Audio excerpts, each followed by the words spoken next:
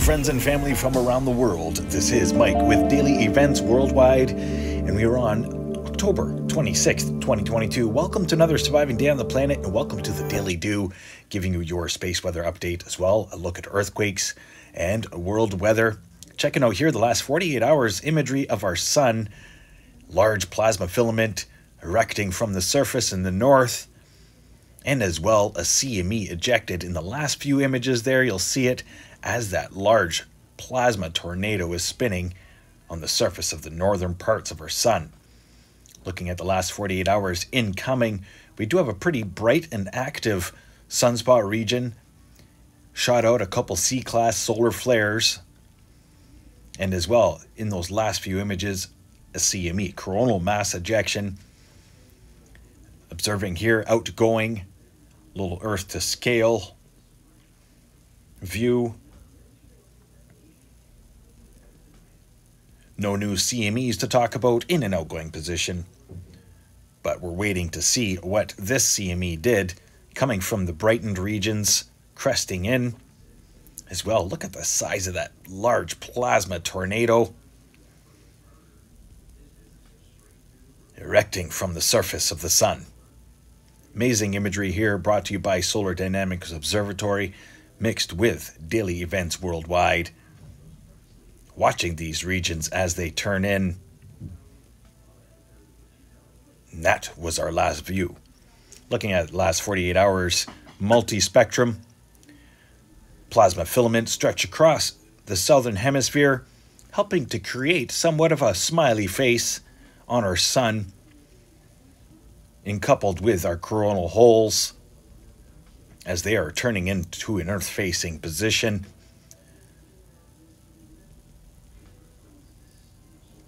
Still large plasma tornado, large coronal hole, equatorial Earth-facing, with two eyes. It looks like two smaller coronal hole regions just north of it.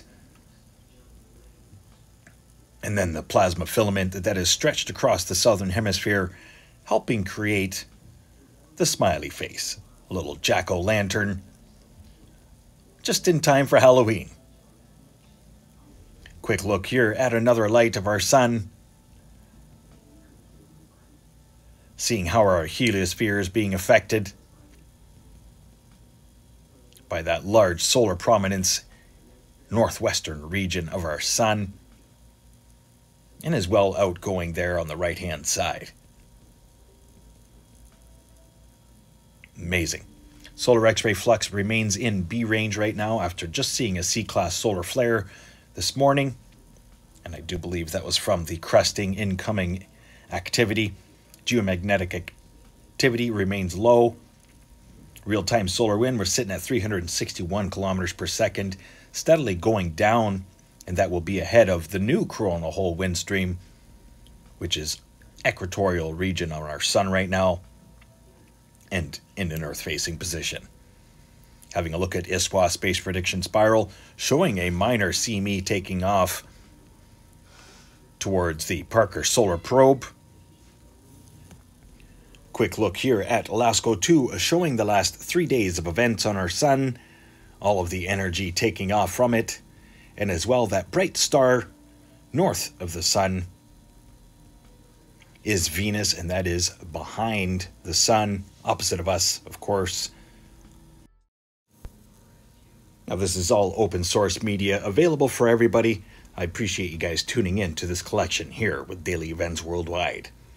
Having a look at the Schumann resonance for today, which is a power of 6, very low and healthy power.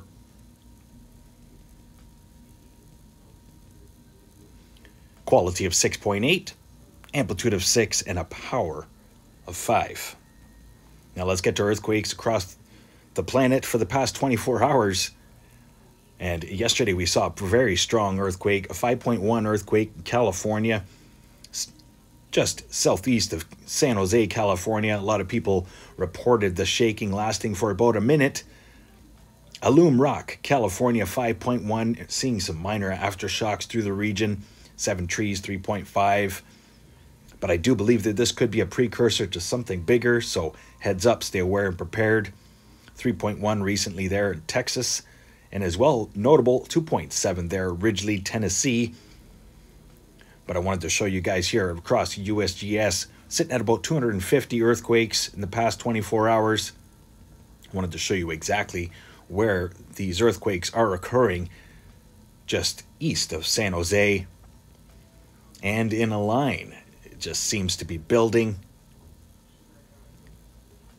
and spreading out around the epicenter of this large 5.1 Alum Rock, California. Some people came into the stream right away and said that their chandeliers and pictures were shaking, and it lasted for about a minute. So heads up, I do believe that this could be a precursor to something bigger through California or even northward towards the Cascades, Pacific Northwest. Minor activity right along the San Andreas Fault, 2.3 pinnacles.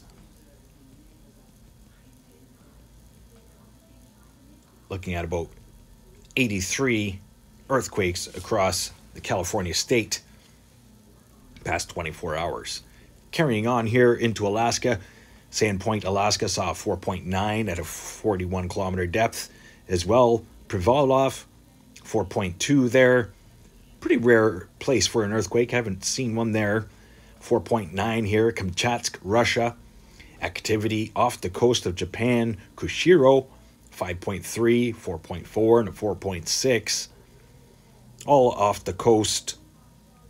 And then we did see a very large earthquake yesterday, 6.4, Dolores, Philippines. Minor activity continued, aftershocks through the region. And then get to deep earthquakes. And today we saw 4.8 Pangai, Tonga, and as well Fiji region 4.5, 590 kilometer depth. So stay aware and prepared. I do believe this is not enough for a release after all these deep earthquakes we've seen recently.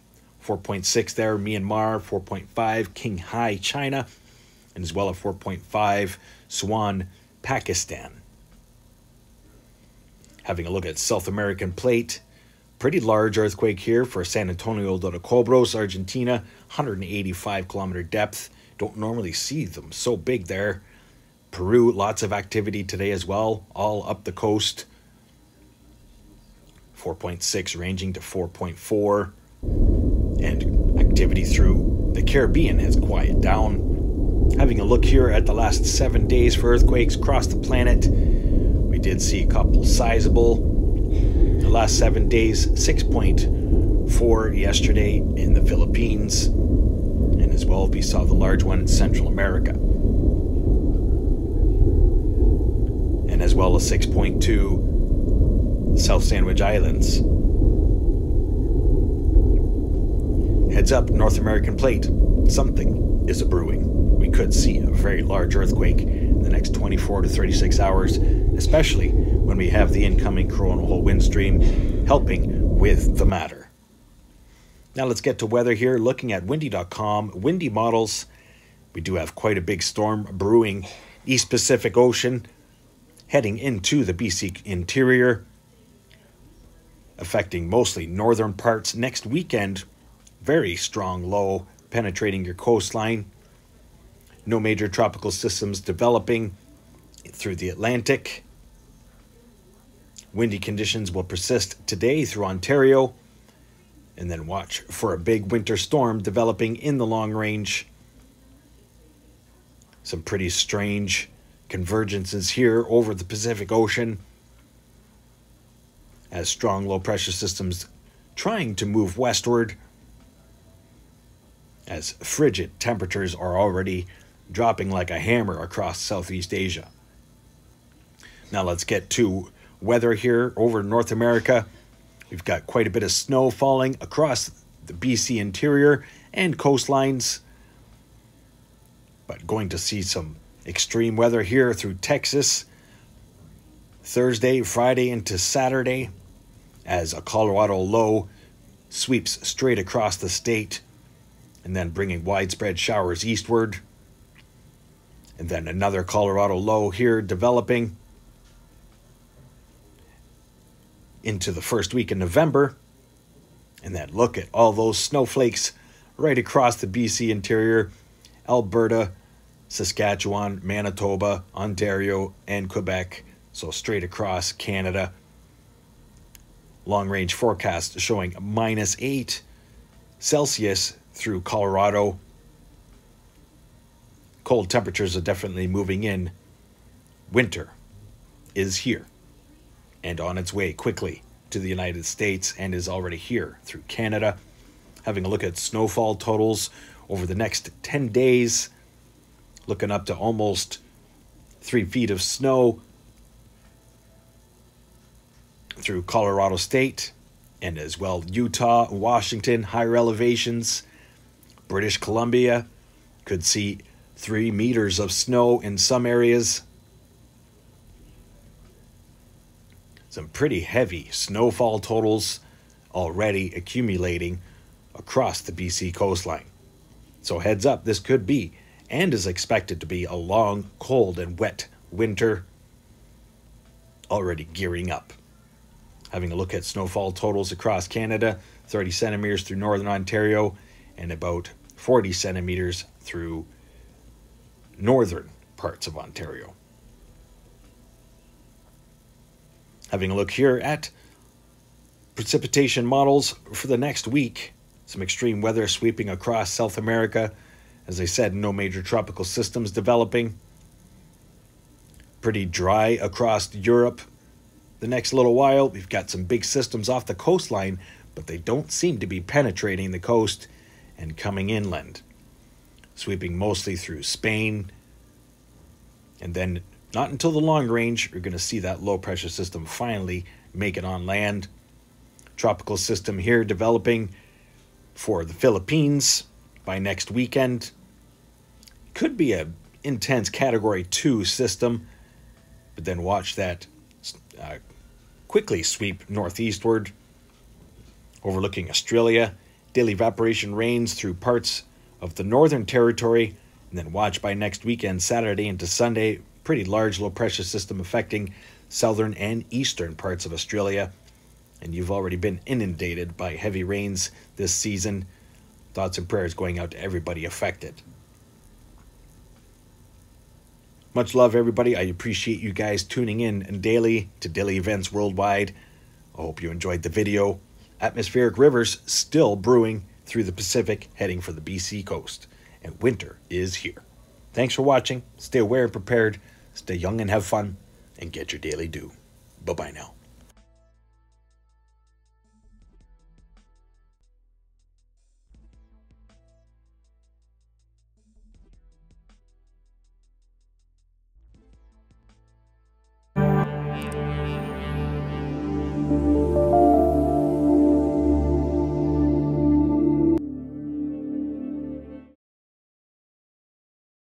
If you enjoyed today's video, please hit that like button, subscribe, share with your friends and family from across the world.